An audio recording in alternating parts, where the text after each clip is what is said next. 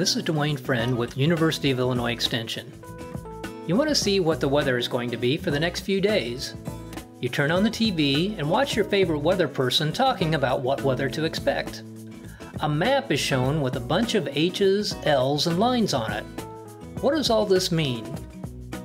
Well, the H's represent an area of higher air pressure. Higher air pressure is generally associated with fair or good weather. Air is moving in a clockwise fashion away from the high pressure.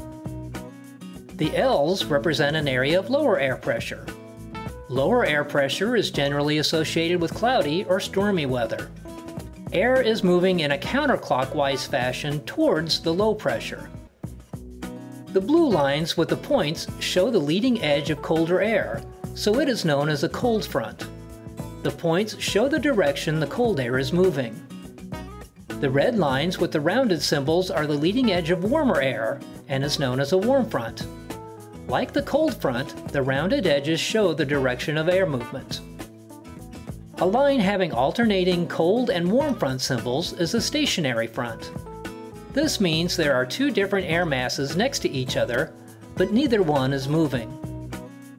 A purple line with the cold and warm front symbols on the same side is called an occluded front. When this is present, it means the low pressure system is beginning to fade away.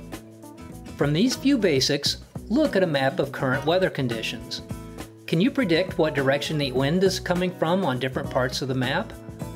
What kind of weather is occurring based on the H and L pressure positions on the map?